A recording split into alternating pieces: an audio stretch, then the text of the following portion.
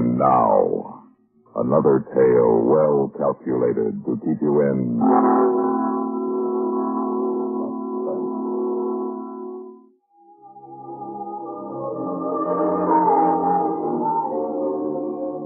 I promised Kate I was through with hauling high explosives.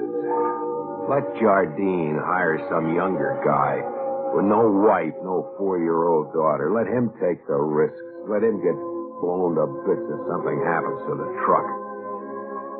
But that night I had to make one more run. I had to. She's sleeping again.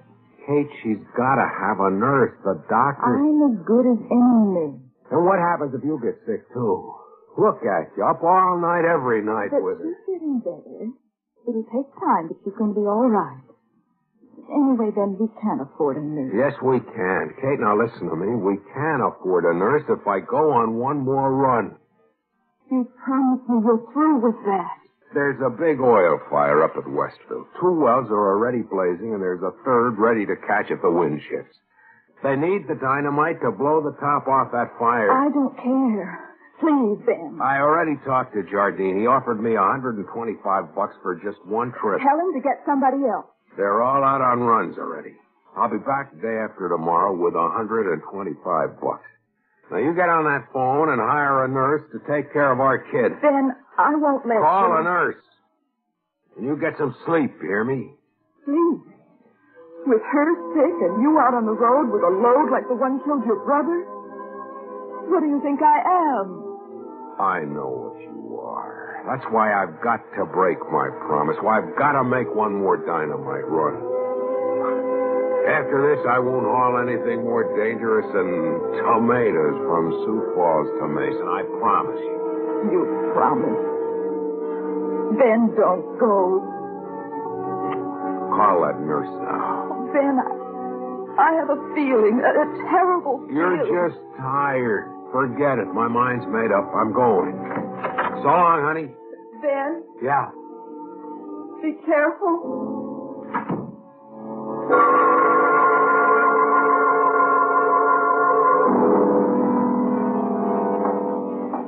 Oh, Ben, you're back even sooner. The shipment's ready. I know. I was just looking it over. Good. Here's the ignition keys. Thanks. Now, come on over here to the map. I'll show you the route. The 4th Federal Bank in Lawrence was held up today. The troopers have blocks out, but I'll call and warn them you're coming. All right, here we are. I don't have to tell you about Route 98. You can do that with your eyes shut. But here's some repair work outside of Fredericksburg. Take this detour here. Then 42 over the bridge, past Iroquois, High Point, Chester, and then on 73 into Westville. Think you got it? Yeah, I can remember that. What about the insurance policy? I don't leave without... All right. It's ready on my desk. You understand it's just a binder on such short notice. But if anything happens, they'll honor it. It's a top company. All right, here. You can be signing all 3 copies while I call Chief Higgins. Where do I put the John Hancock? Where it says insured. Okay. Eddie, Jardine. My truck's leaving now. Any word from your roadblocks? Okay, but try not to interfere with my boy. He's carrying a couple of tons of dynamite. Good. I appreciate that, Eddie. Here you are, Jardine, all signed. $100,000 if I don't make it. You know, it might be worth it to slam that load into a ditch. There's nothing left of you. Yeah, but my wife and kid would be taken care of. They're the only reason I agreed to come back here for one more haul anyway. Sure. All right, come on. I'll walk you out to the truck. You know, Ben, when you told me a month ago that you were through, I knew you'd be back. My drivers never quit for good. I promised my wife. Oh, we always promise our wives. Look at me. No right arm. I didn't quit till I got it blown off in the same crash that killed your brother. Yeah. Well, sooner I get going. Ben.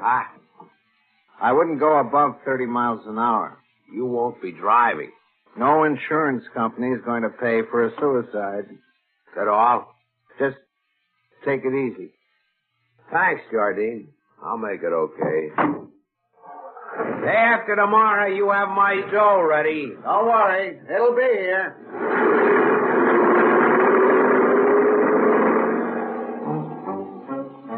335 miles to Westville, and at only 30 of them an hour. I tried to relax, but you can't relax, not with a load like I was hauling. Sure, there are safety precautions.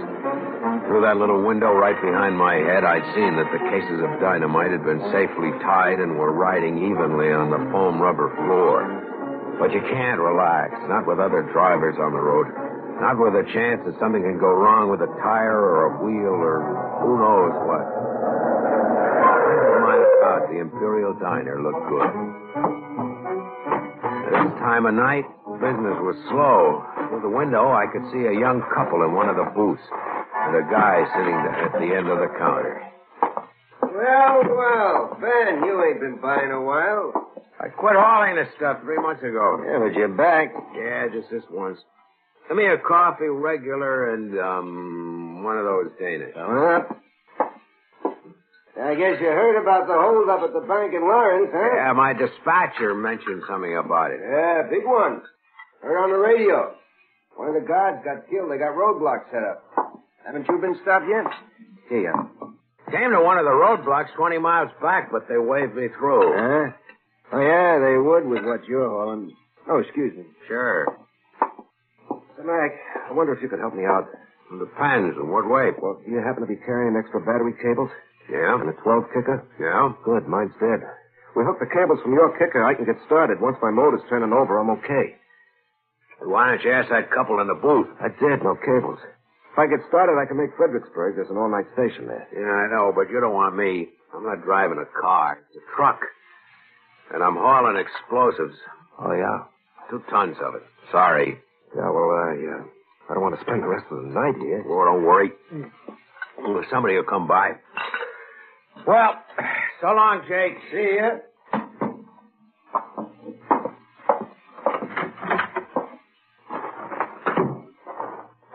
Hey, just a minute, buddy. Thought I already told you. I know. Look, right over there. That's my crate. That's jalopy. I'll settle for a push if you think our bumpers would meet, but the battery hookup would be better. Can't help you. That's just what you're going to do. Let go of my arm. Buddy, you got a rider. Not so fast. I said you got a rider. Gone, huh?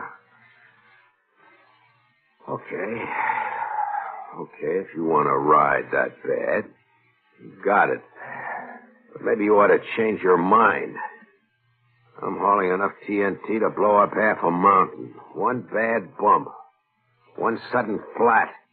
Well, you never know what could set it off. Just a mistake is enough. And nobody's going to crowd you on the road, huh?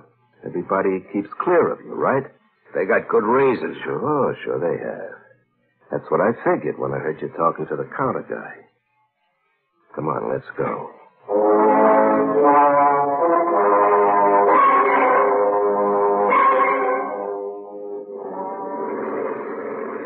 I get $125 for driving this load, so you can see how safe it is. You should have waited for someone to start your car. Or for a state patrol to come by?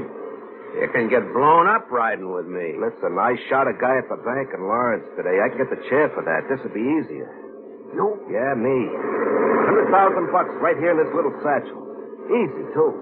My buddies just walked right out of there and got lost in the crowd. Me, I had the old jalopy. Who thinks a guy on a lam would use a jalopy, huh?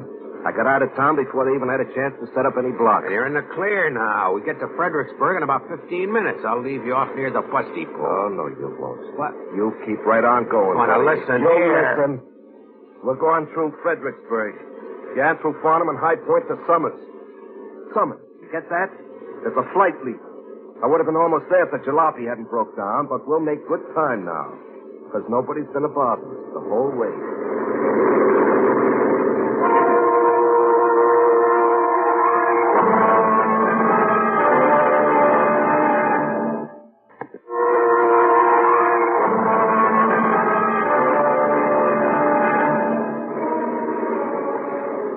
He sat there with his gun on me while I drove steadily. It was close to midnight now, and there was no traffic. As we hit the outskirts of Fredericksburg around a sharp turn in the road, we came to another police roadblock. Watch it, buddy. I can start shooting just like that. Never mind. Keep going. I'll wave when you're through. I'm running. Hey, officer. I'm running low on gas. There's a station open here all night, isn't there? You know there is. What are you trying to pull? Sure is. 3 blocks straight on. Can't miss it. Thanks. I was wondering. Say, you fellas don't have any protection if that load goes off, do you? Well, neither would you standing there. Huh? Oh, guess not. What are you carrying? TNT, a couple of tons of it. That much? Oh, the fire up at the oil range, huh? Well, you're a good one to keep clear of. You just go right ahead. Well, good night. Come on, get going. Look. Move. That plane leaves Summers at 4:15, over 100 miles. Step on it. What? I said faster. I got a 30-mile-an-hour top. Well, double it. Listen, we hit a bump at that Just speed. don't hit no bump. I can't. Blow your brains out.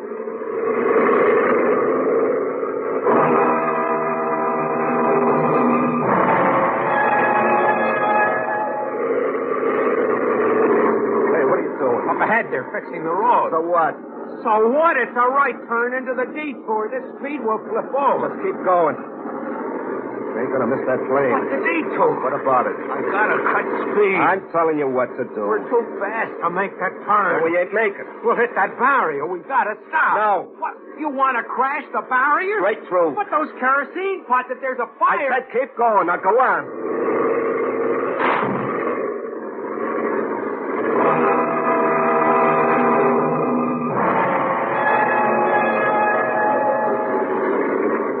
Okay, we're in the clear now. That's what you think. These bumps, we ain't gonna make it. We better make it. I'm warning you, I can't hold this wheel. We gotta pick up time. We're a long way from Summers. Iroquois is the next town. You can hop a freight there. I get that plane and I'm over the border and in the clear. I'm sticking with you all the way. Take the freight train. It'll be better than this. It'll be safe. You drop me anywhere, the cops will know. You'll go straight to them. I'll give you time, I swear. Don't do me no favors.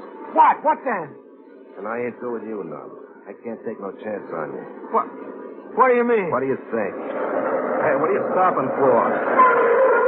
Give me that gun. Why, you... Get me! Drop it! Drop it! Let go, man. Give me that gun.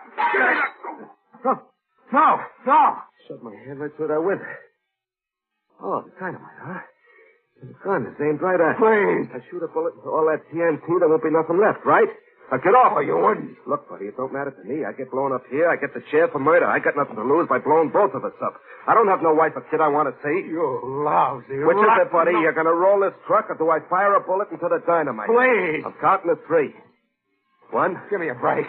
2. Oh, no, wait. Shut up. You going to drive? Yeah, okay. All right, then come on. Get going.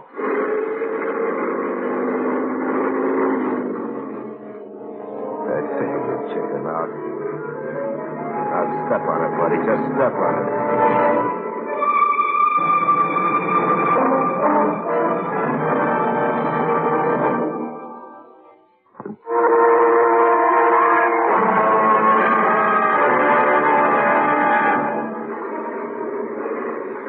We're coming to the end of the repairs. And the barrier. Crash it like you did the other one. Yeah. Well, this is more like it. Make up that lost time now. That's what you think. There's a patrol car blocking the road. What?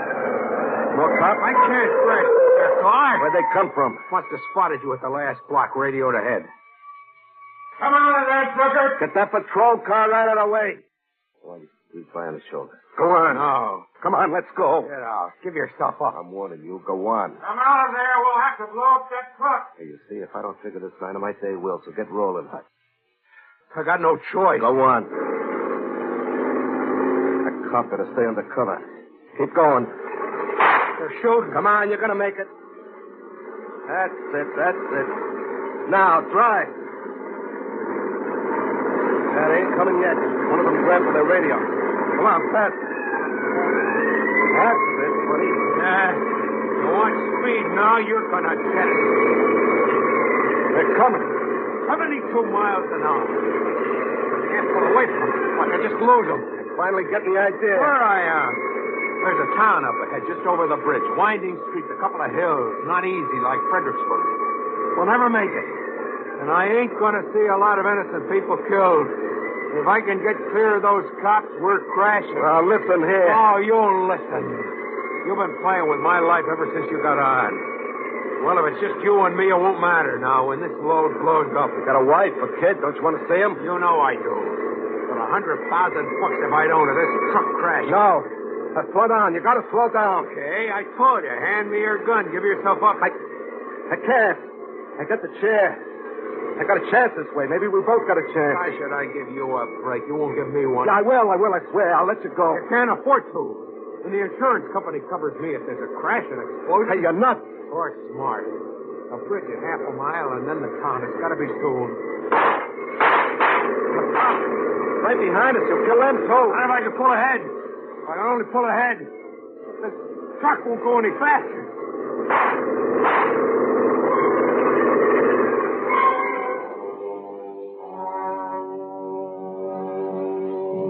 4,000 pounds of dynamite riding my tail. I didn't have a chance. None of us did. Not me or the killer or the cops. Up ahead around a couple more curves would be the bridge. And then across the river, the town. If it had to be this way, then better all of us than a couple of hundred sleeping townspeople. But how do you bring yourself to crash on purpose when every instinct you've always lived with has been to protect your own life and others? To bring your load of dynamite in safely. I braced myself to swerve the wheel and send us into a rollover. We came around the final curve with the bridge a quarter of a mile ahead. And there, blocking the whole road, were 3 of the town's police cars. Stop! They'll pull those cars out of the way or I'll blow them up. They won't move. They can't. They got to protect the town. You'll kill them, too? Now I had to flip the truck over to set off the dynamite. It would be me and the killer and the cops behind us if I was lucky. The police waiting up ahead would be safe. The bridge over the river would be safe. The town beyond would be safe. I took a high grip on the steering wheel, and then I saw it. A dirt road forking off the highway and leading down to the bank of the river. I eased the wheel to the right, and we started bumping over the dirt road. Our only chance. Will you stop? Now stop. Let me No other way.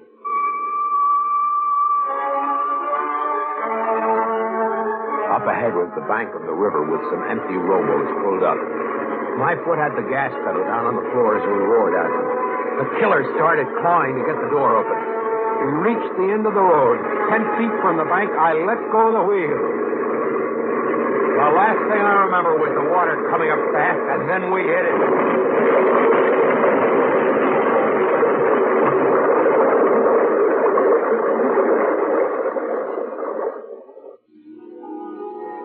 Several hours later, when the doctor said I was okay to sit up, I got a call through to Kate. The troopers were still grappling the river for the killer's body. They gotten me out okay, even found his satchel with all that money. I told Kate only that the trip was over for me, and I didn't earn the $125 after all. But the bank loot was safe, so there was going to be a reward. I told Kate only to go back to sleep, that nothing had happened. Nothing had happened, huh? Well, she just started worrying.